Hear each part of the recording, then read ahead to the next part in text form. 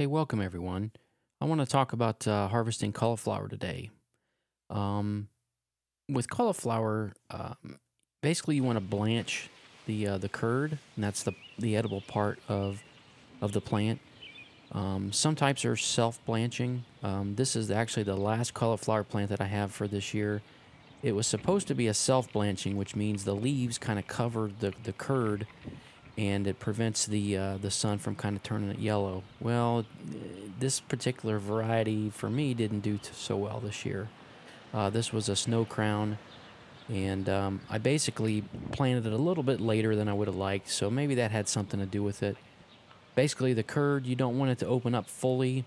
You know, you can't harvest cauliflower too early. You want to, you want it to get as big as possible, but you don't want it to go too long or else it's going to get real bitter. Okay, so I've basically spread out or pulled off the leaves of the plant so you can see what's going on here. You're going to want to take a sharp knife and basically cut at the base of the curd. You're gonna get some of the leaves that are kind of around the curd, and that's okay. You just want to get to the base of the plant itself.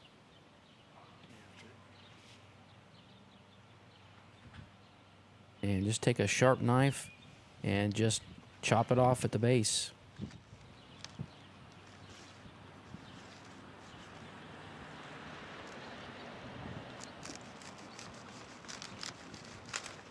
This particular curd is, if you can look at it, it's just a little bit yellow. It'll still taste okay, but this was kind of my first year doing cauliflower.